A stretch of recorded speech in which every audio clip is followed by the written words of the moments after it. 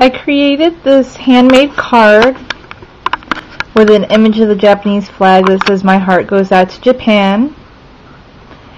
And this card is part of a tutorial that I wrote over on Squeedo, and I'm donating the proceeds to charity, the Save the Children Fund, that's helping the earthquake victims. And since I like to make handmade cards, I thought it'd be nice to make a card for charity. And a lot of people say they don't have money to donate to charity, but if you go online, you usually see people chatting on Facebook. So this is just my suggestion tonight. If you know something about a certain topic, why not go over to Squeedo and write an article about it, and you could donate the proceeds to charity. It's just a good idea.